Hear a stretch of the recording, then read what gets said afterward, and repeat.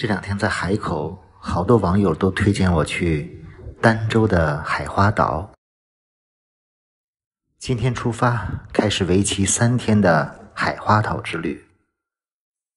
去海花岛的路上，经过一个东坡书院。东坡书院算是海南非常重要的历史人文景观，也是不可不去的地方。这个地方是苏东坡被贬到海南后讲学的地方。苏东坡在这里待了将近3年多，也把儋州当成了自己的第二故乡。现在的东坡书院已经是4A 景区了，景区分为2个部分，外围的这些地方都是免费的，有点自然风光，还有一片荷塘。夏天的时候，这里荷花非常漂亮。苏东坡是一个全能的大才子，也可以说是我最喜欢的古代文人。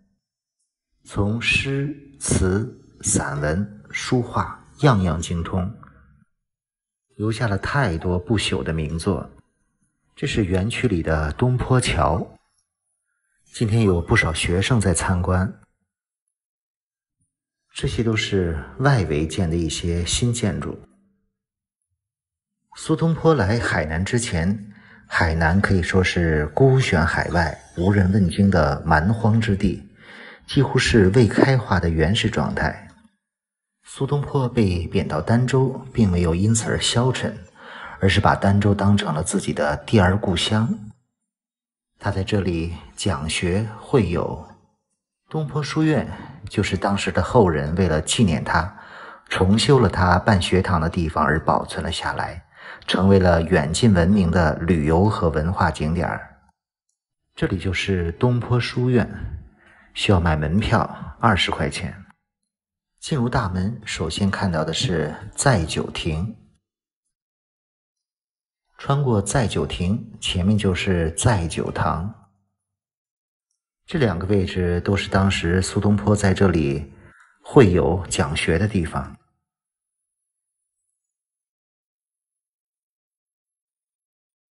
载酒堂里还有苏东坡的雕塑。载酒堂的后面就是正殿，里面有个很大的院落。东坡书院曾是儋州8景之一，古往今来有多少文人墨客慕名纷至沓来，在这里观光揽胜，流连忘返，也在这里写了很多诗词对联，或者来这里摘养或者植树，以各自的方式来表达对这位震古烁今大文豪的敬仰和缅怀。这是院子里的一棵芒果树，明朝栽种的。东西两边像走廊一样的房子里，有非常多的石碑石刻，都是非常著名的人物在这里留下来的，全都是来敬仰苏东坡大文豪的。我一直觉得以现代人的文学审美，苏轼的诗词散文包括书画都是非常顶级的。这里很多照片都是近现代人来这里瞻仰题字的。正殿的东西两侧还有非常大的庭院，西园里有一个东坡居士的铜像。苏轼被贬到海南的时候已经是60多岁的老人了，当时刚刚丧失了爱妻，又在职场遭遇了打击，被贬海南，一路颠沛流离，连个住的地方都没有。这是苏轼先生写的悼念亡妻的诗词：10年生死两茫茫，不思量，自难忘，真是天下第一到此。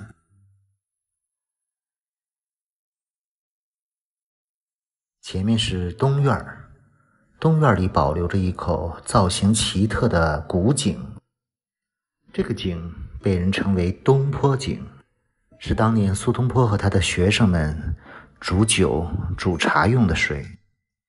明朝的时候，有个当地的官员把这里重修，并正式命名为亲率泉。这个名字不如东坡井好记。旁边就是亲率堂，是明代修建的，为了瞻仰苏东坡先生并举行一些聚会的地方。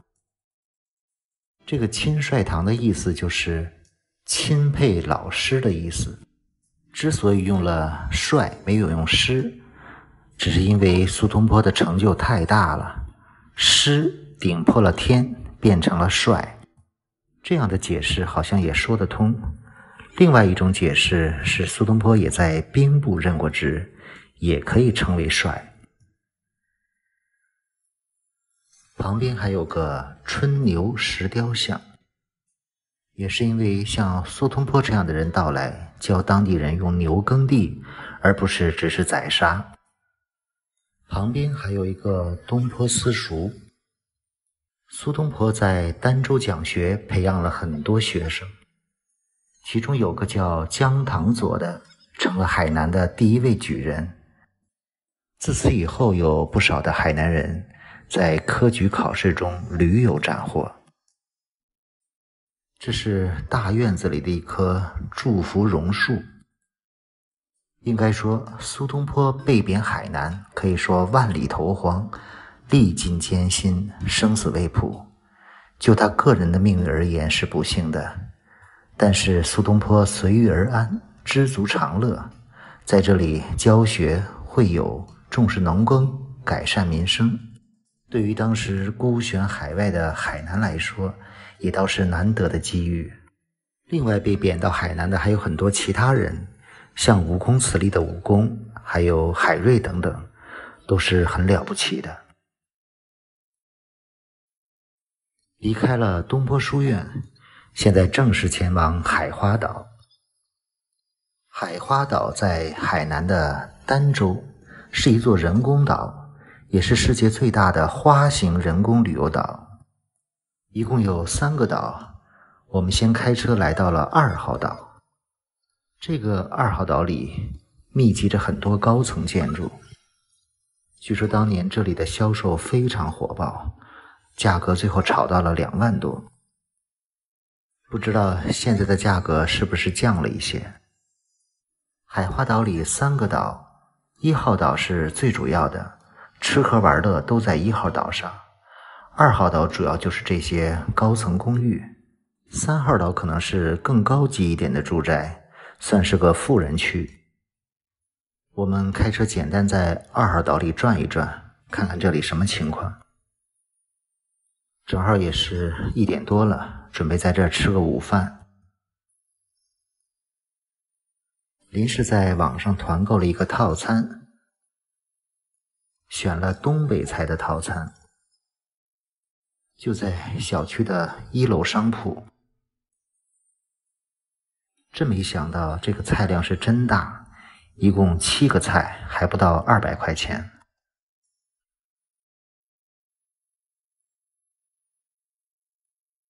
味道还真是不错，没想到这里的消费比想象的低不少。开车又在这里的小区转了转，确实住的人没有想象的多，难怪这里的出租的房价比较便宜。我们这次的海花岛之旅选择了住在1号岛上的酒店。进入1号岛，只要是正常的健康码就可以。1号岛里现在有2个酒店，我们选择了住在性价比最好的欧宝酒店。现在是通往1号岛的大桥，前面2座建筑是新开张的希尔顿酒店。这次的海花岛3日之旅，对我来说还是有非常大的吸引力的。也有不少网友强烈建议我来这里玩，我也希望能够通过自己的深度游，给大家提供一个全面的海花岛之旅的攻略。前面就到达了这次的入住酒店欧宝酒店。敬请关注这次精彩的海花岛之旅。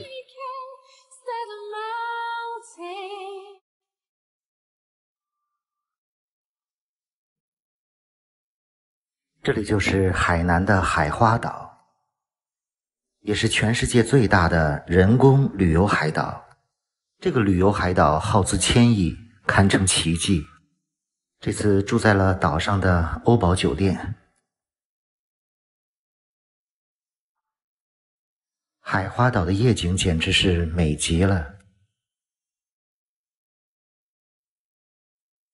每天晚上这里都上演了一场盛大的灯光秀。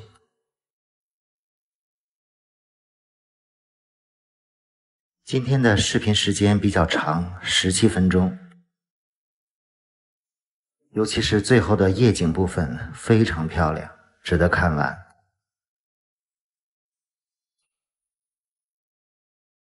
这是今天在海花岛上入住的酒店，1号岛的欧宝酒店。这个酒店是一个网红酒店，5星级，据说房间有5000多间。酒店门前的雕塑很漂亮。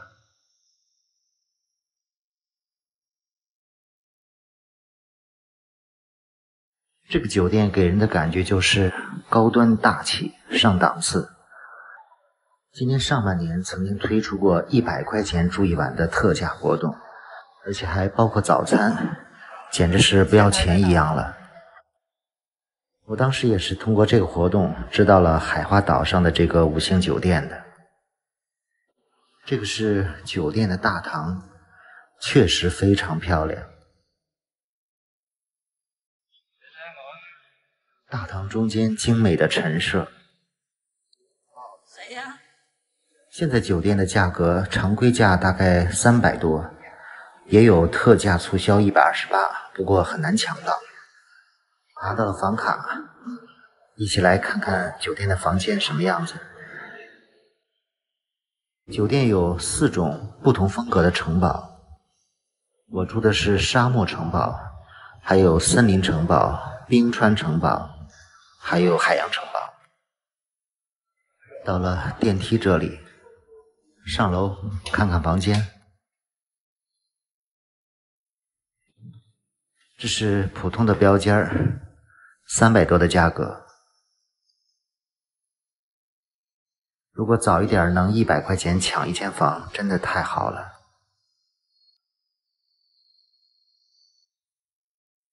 海花岛可玩的地方非常多，基本至少要玩2-3天。现在出去转一转，先转转大堂。这个大堂在国内来说确实非常棒，已经开始有圣诞的气氛了。这种风格的酒店在澳门和美国的拉斯维加斯比较多，在国内来说，这个装潢确实非常豪华，像一个巨大的皇宫。因为入住的不是周末，时间上也避开了日常的旅行团，所以相对安静了很多，很舒服。有个楼梯，上去看一看。从2楼往下看到的大堂。我这次是和朋友自驾来的，如果自己来坐高铁非常方便。高铁站是白马井站，车站就有直接到这个酒店的专车。这是酒店后面的露天大泳池，泳池也挺漂亮。除此以外，还有很大的一个运动中心，有室内的泳池。看一看这个海花岛的地图，中间这个花瓣形的1号岛，右侧的2号岛，左侧3号岛。2号、3号都是住宅，是中央公园，还有一些大的购物中心。我们住在左侧这个欧宝酒店，是风情街，包括有一些餐饮啊，包括那个晚上看夜景都在这儿。这侧是海洋公园，非常值得玩。这个是影视城、影视基地，这个是观海的地方，很大。地图上这个花瓣形的海岛就是1号岛，主要在这玩。岛上玩都有免费的班车，这个是收费的，30块钱的小火车。这个最主要的是可以到这个观海的广场看日出日落，巴士呢到不了那么远。现在已经下午了，今天主要去看看旁边的风情街那边。这是岛上的穿梭小火车，30块钱一位，当天有效，可以上下5次。如果不坐这种观光小火车，也有免费的巴士，很多站点。前面这个大建筑是马上就要开业的免税购物中心。今天下午和晚上主要去风情街博物馆和婚礼庄园的夜景灯光秀。这个旅游区域离酒店不远，大概走不到1公里。风情街上有世界各国不同风格的建筑，还有个植物园和植物奇珍馆。岛上所有的建筑和装饰都是非常有意思的。只要不怕走路，可以在岛上每个地方都好好的玩一下。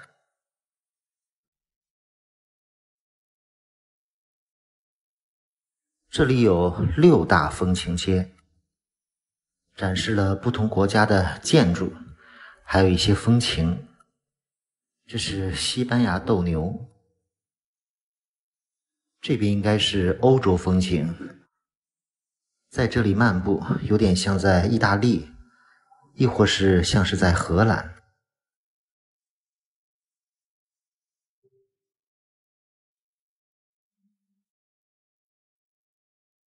现在到了婚礼庄园，这边有很多不同风格的教堂，会有很多的人在这里拍婚纱照。这是主要的教堂，晚上的灯光秀就是在这里。这个教堂还真的不小，非常高。这片是日本风情区。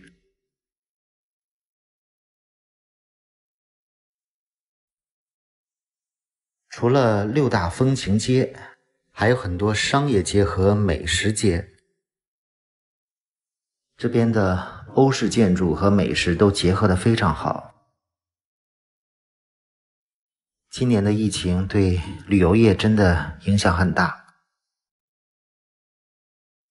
特意去几个餐厅看了看，其实价格没有想象的那么贵，有不少可以团购，有些餐厅5折都可以吃了。个人感觉和城市里的价格差别都不大了。美食街有很多条，这边相对冷清一些，可能还不到真正的饭点吧。这边明显是中国特色的了，餐馆非常的多。这边既漂亮又热闹，每天有很多定时的街头表演。现在已经是傍晚，将近6点了。开始有一些灯亮起来了。这个是博物馆街，海花岛博物馆，一共有8个大型的博物馆。准备找个地方吃点东西。风情街这边因为有风情街、博物馆还有婚礼庄园，这些东西都是免费的，不管住还是不住在1号岛上的酒店，都很多人来这里玩，而且绝大部分的餐厅都在这边，所以游客是最多最热闹的。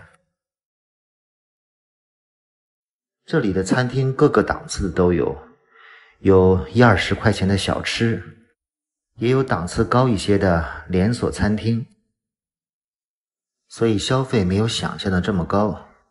想节省的话，20多块钱的快餐也有。如果点餐吃正餐，人均几十块钱的餐厅也比比皆是。这边的餐厅老板和服务员都挺热情，都在迎客。我被引进了一个北京老板开的快餐店，这个是小焖锅，味道非常香，一套40块钱。吃完晚饭，在这里散散步，看看夜景，准备去婚礼庄园看灯光秀。这个是希尔顿酒店，刚开业的，带大家看一看这里的博物馆夜景。这是1号馆，顺着走，这应该是2号。这里的博物馆建筑都形态各异，非常美。这是3号，往前走是4号，一共有8个博物馆。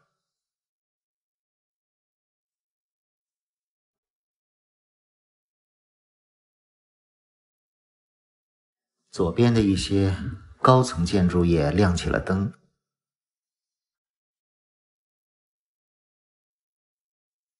这个像是8号博物馆吧。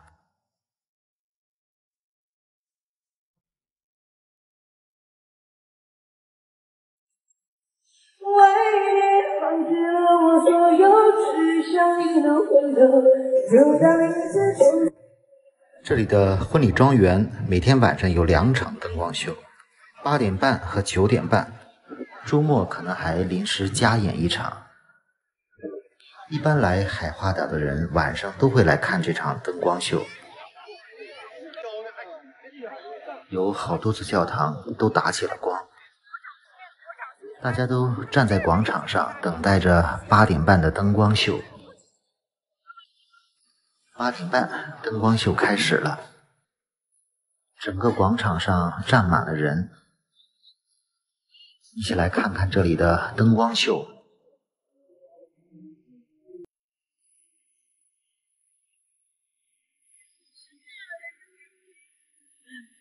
几乎每个人都举着手机来拍照。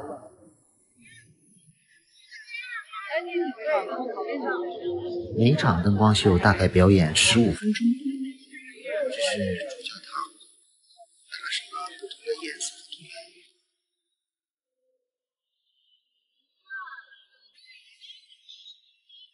现在放的是婚礼进行曲。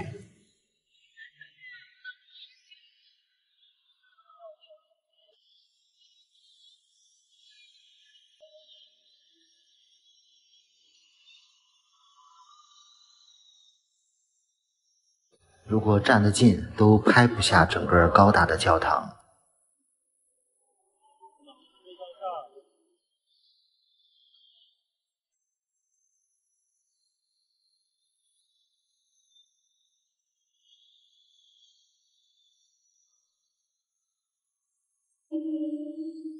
表演有好几场，有好几个主题和乐曲。这是欢乐颂。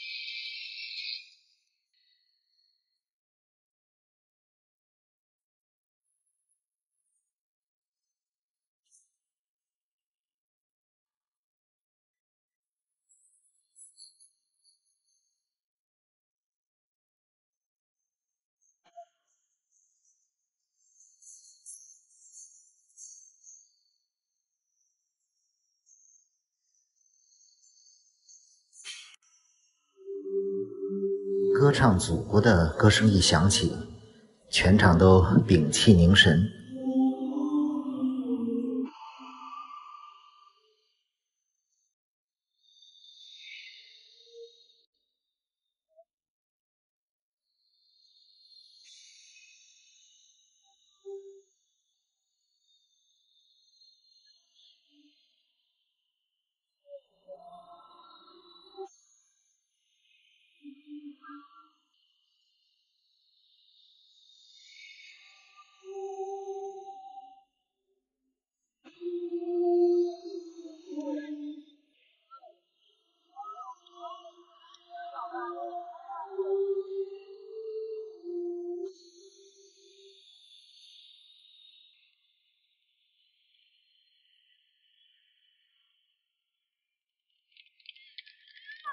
如果这个还看得不过瘾，就让我们从空中看一看吧。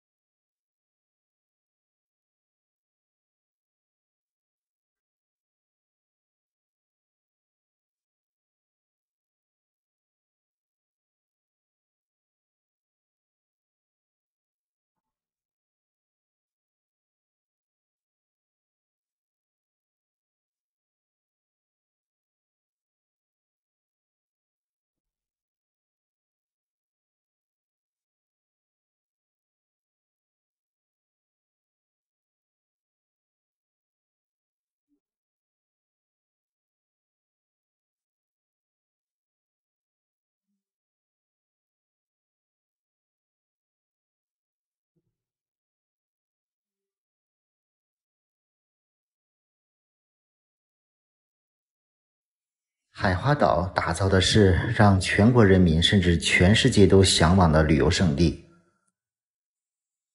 海花岛最盛大的夜景灯光秀和表演是烟花表演。今年的12月31日将有一场盛大的晚会和烟花表演，将是一场世界顶级的烟花表演。这个是今年7·1时候举行的一场烟花表演。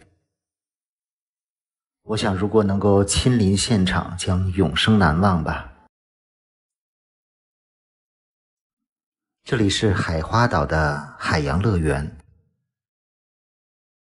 一个美轮美奂的海洋世界。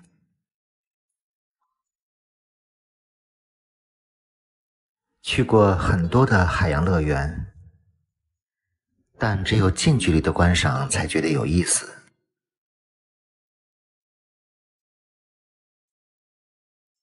可爱的小企鹅，巨大而优雅的白鲸，非常梦幻的感觉。在海花岛的第2天，今天去了海洋乐园，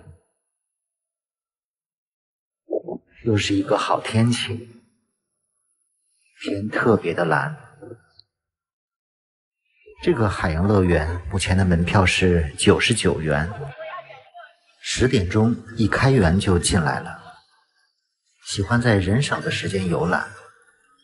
这是吃饭的。海洋乐园里有很多的表演，最好提前了解一下这里的表演时间，不要错过每一场精彩的表演。前面这个场地马上表演的是萌宠秀。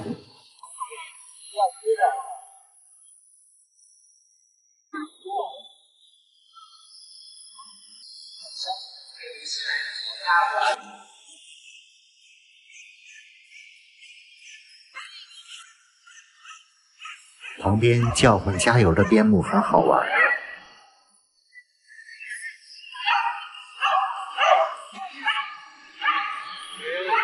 好，最后给大家来一个爆炸小礼物。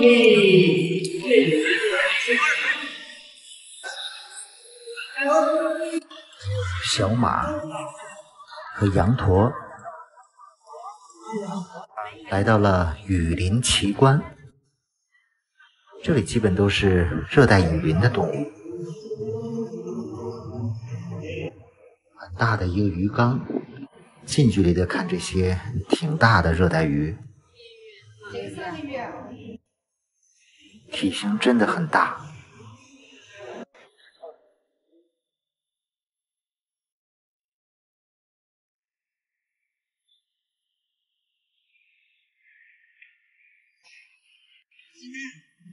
巨蜥一类的，海洋世界里的所有建筑都像是童话世界里的。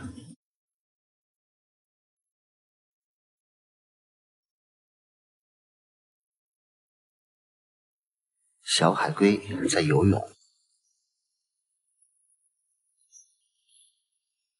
乌龟游泳的姿势非常有趣儿。这是鳄鱼。海洋乐园里有几个非常有特色的表演项目，所以一定要看到这些表演项目。这个是奇幻水族馆，玩一下这个基地探秘，要进入一个模拟的潜艇，开始一场探险之旅，进入到一个水母的世界。透过潜艇的上旋，看到一个巨大的水母。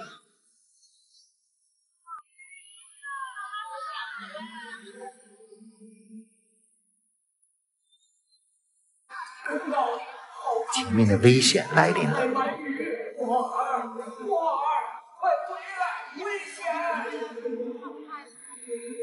这个视觉上还是挺刺激的。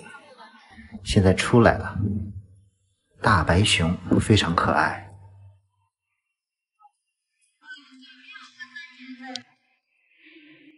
这是一头北极熊，成年的北极熊体积非常庞大，可以说是算是陆地上最大的肉食动物。好像正在吃水果。现在地球的环境因为气温升高，北极熊的数量也越来越少。目前全世界也就有2万多头北极熊。感觉北极熊想跳进水里。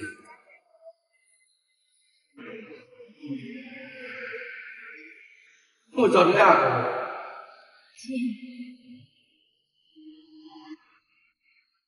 最终他还是放弃了。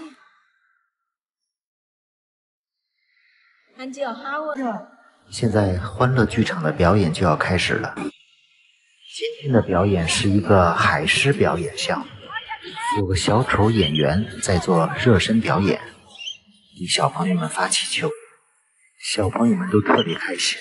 趴下了，是不知道的，还以为摔倒了，这叫驴打滚，不好看。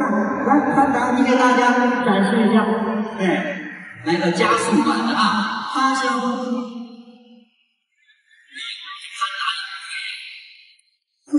也会来转一个，哇！你看这2位转，一个师傅教的，这个是说差不多了啊。这大家带来的是运球倒立，哎呀，这谁不敲来？看这个下，这个是转马斯。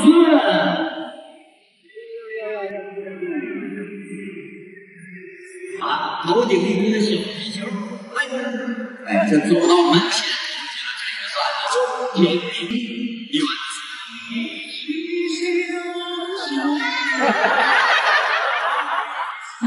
这是套圈儿。这海狮还真是聪明。看完了海狮表演，再去看海豹。这里是海豹馆。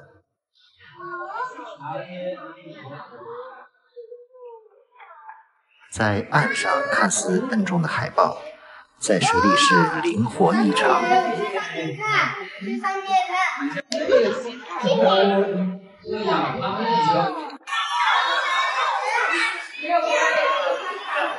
企鹅都蛮小心的，对，主要是不会表演的。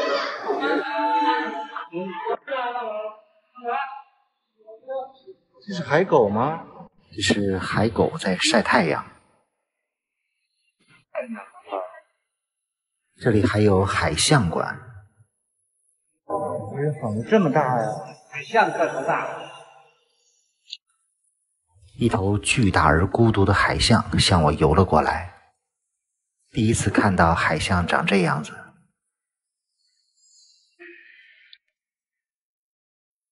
接下来到了冰川世纪，这里是我最喜欢的一个地方，一起去看看里面的精彩表演。很多海豚在快乐地游泳。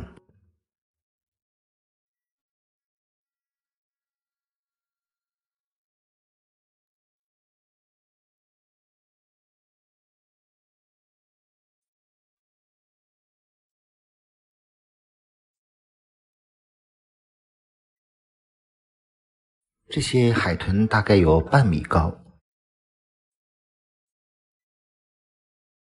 在水里简直是太灵活了。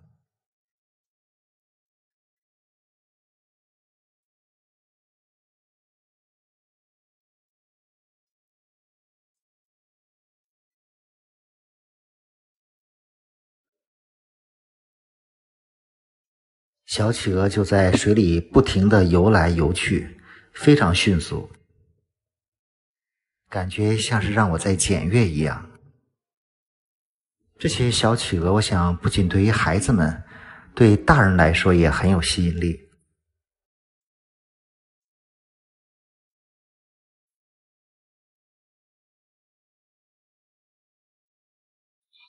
前面这里看到的是白鲸，白色的鲸鱼，当然不是鱼了。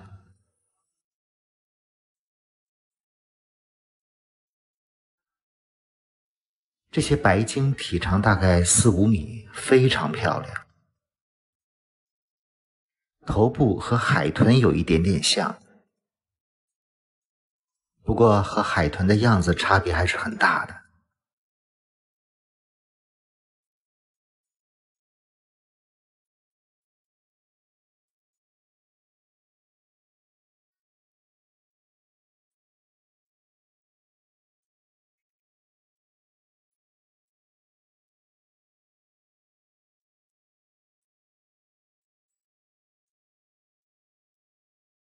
感觉这头白鲸总是看我。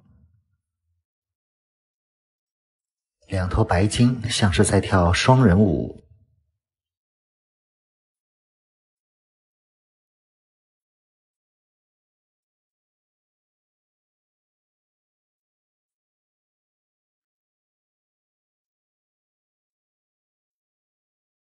感觉像是我的专场表演。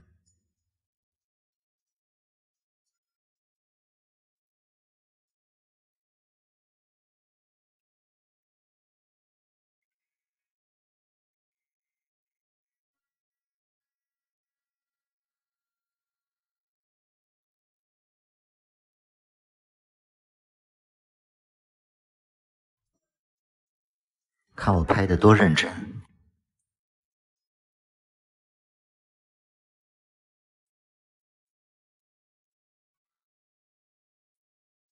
这里3点钟有一场白鲸表演。